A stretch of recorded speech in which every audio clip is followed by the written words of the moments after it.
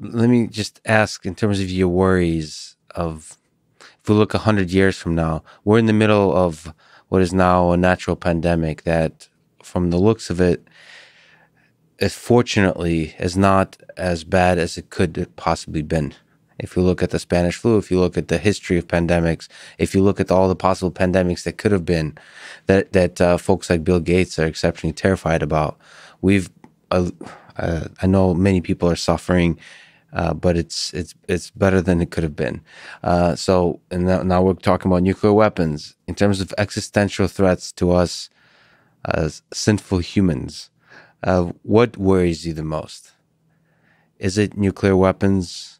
Is it natural pandemics, engineered pandemics, nanotechnology? In my field of artificial intelligence, some people are afraid of killer robots and robots. Yeah. Do you think in those existential terms? And do any of those things worry you?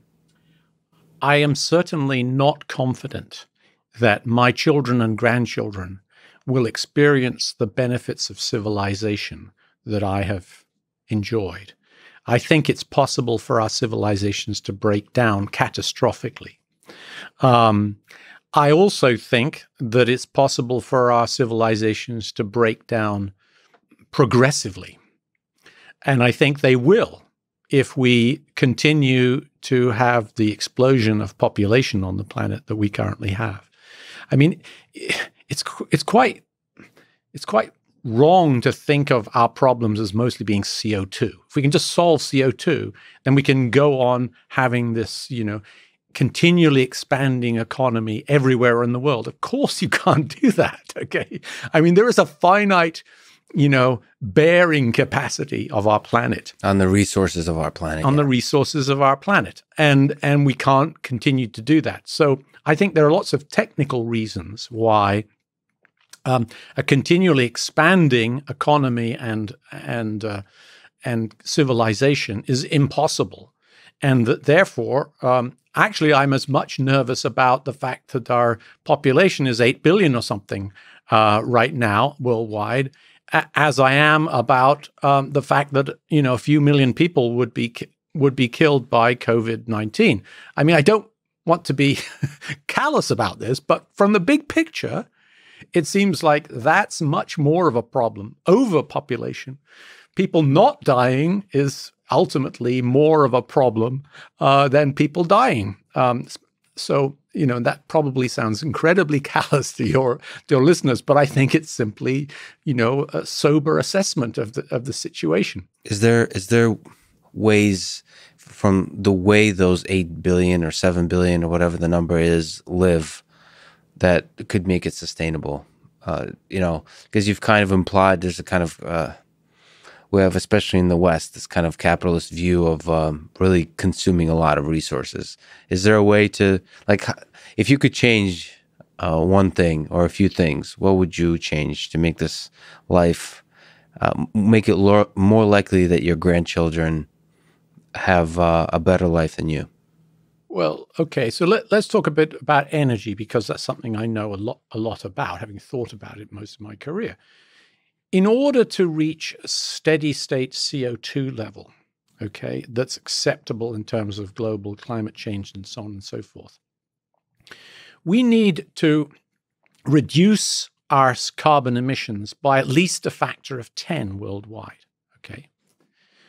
What's more, the average energy consumption, and hence CO2 emission, of people in the world is less than a tenth of what we, per capita, than what we have in the West, in America and Europe and so forth.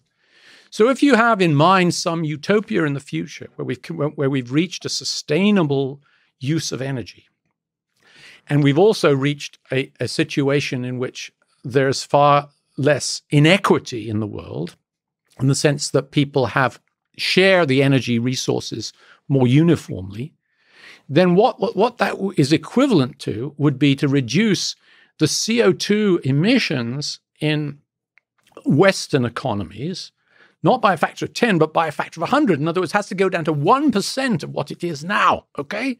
Yeah. So, when people talk about, let's use natural gas because, maybe it only uses 60% of the energy of coal. It's complete nonsense.